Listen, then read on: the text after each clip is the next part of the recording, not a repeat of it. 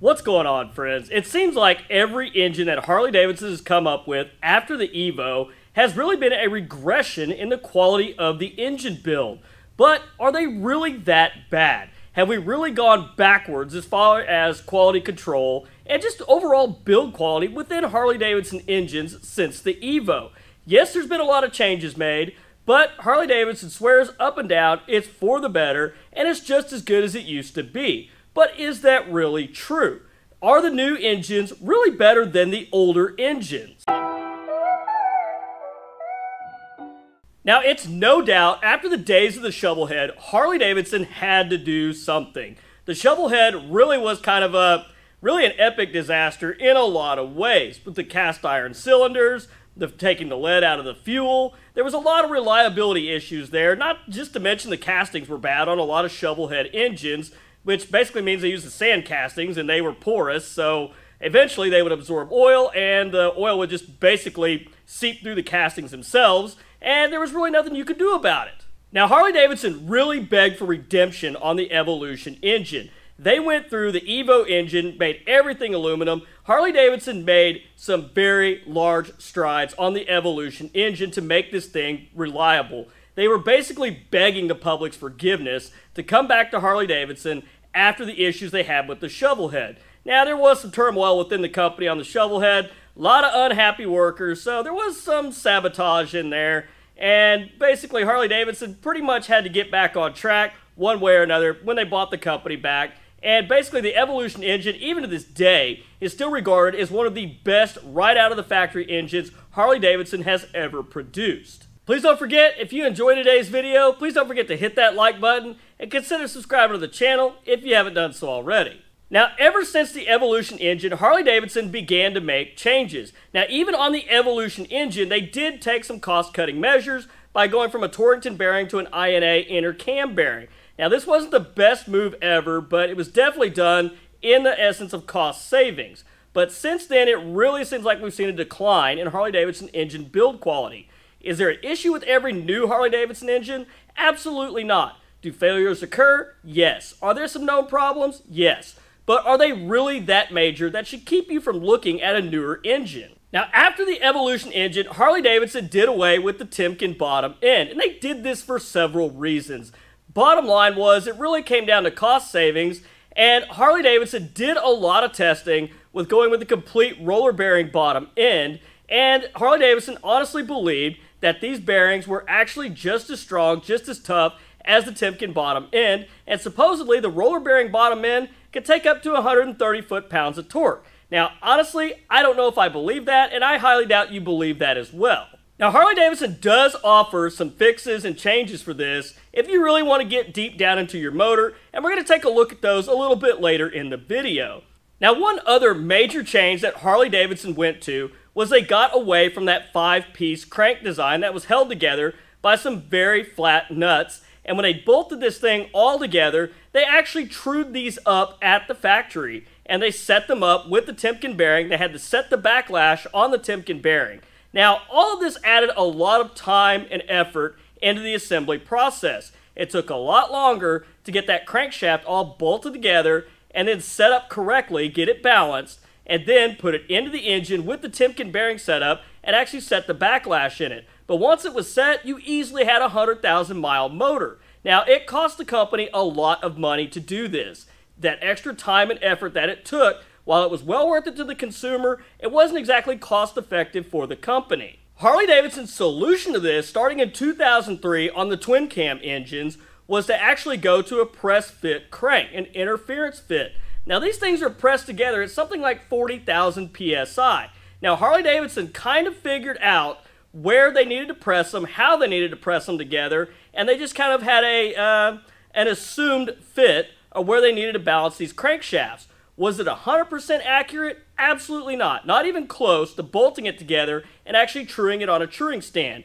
But it got pretty close. Now, I did read some comments and converse back and forth with a viewer that claimed to actually be at Harley-Davidson when they started doing this, and he was actually in the engineering department. And he said part of the press fit failures originally were that as part of another cost-saving measure, Harley-Davidson really didn't change out their hydraulic fluid that they were using to press these with. And over time, it got dirty, and this was just a big cost-saving measure by not changing it as regularly as they should. And they learned part of their issue was where they were getting way off the press fit tolerance where they wanted to be was actually dirty hydraulic fluid. Because when they do press these, you do get a little bit of that residual fluid left on that shaft. Now, according to the viewer, after they got that little situation squared away and they started changing that fluid out on a more regular basis, the issue with the cranks basically kind of coming out of alignment, this kind of went kind of the wayside. Now, honestly, do I believe all of that? I do to a degree, but what the problem is, where I have a problem really buying into that, is we've still seen a lot of scissoring failures out where the flywheels have actually shifted on the crank pin. Does that happen to every engine? Absolutely not. Pressing the cranks isn't a bad thing, it's not a great thing, but it does work to some degree.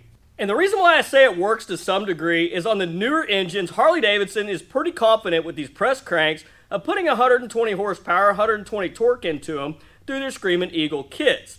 Do I like that? Not necessarily, but going and putting a brand new crank in the bike, that adds a significant cost to a build. So are the press cranks absolutely terrible? I don't think they're great, but I don't think they're a complete and utter disaster. They do actually work pretty good, as long as you don't go too crazy with it. If you're looking at building a monster motor, you're probably better off going out and having an aftermarket crank setup done, or just go buy a different crank. Now, in the terms of quality and reliability, when it comes to the newer Harley-Davidson engines, a big thing that always comes up is the Screamin Eagle catalog. Now, Harley-Davidson offers much larger roller bearings, much better roller bearings, if you were to go with their Stage 4 kit. Now, the question comes up is, why don't they just put those better bearings into the engine to begin with, instead of basically having to sell you one if you decide to hop up your engine? Well, for one, on a stock Harley-Davidson engine, as it is, even on a twin cam or a Milwaukee 8, when those bikes are stock and come out of the factory and then they roll off the showroom floor, for the power that is in that engine, or maybe even putting a cam in it, those lower roller bearings are more than enough. Guys, the bottom line is, the late model Harley-Davidsons, they will never be what they used to be. They literally were not built like they used to, which in some ways, it's not a bad thing. In some ways, it's actually pretty good. But the thing is that I don't want you to be afraid to modify your motorcycle and feel like it's just going to become a ticking time bomb. It's not. They're actually pretty good. They're pretty solid for what they are. Is it the way it used to be? Absolutely not.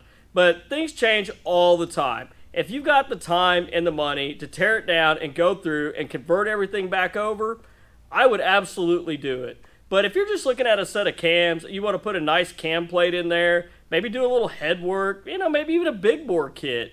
Just keep your power mild, ride it sensibly, and you're not going to really run into any issues. Guys, I really want to thank you for sticking with me. I had another big move.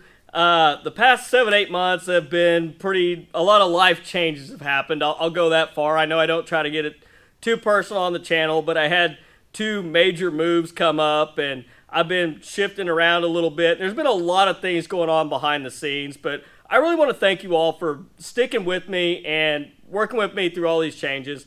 I really, really do appreciate it. Well, I get everything cleaned up in front of me a little bit. I'll turn the camera around and I'll kind of show you guys the new shop setup.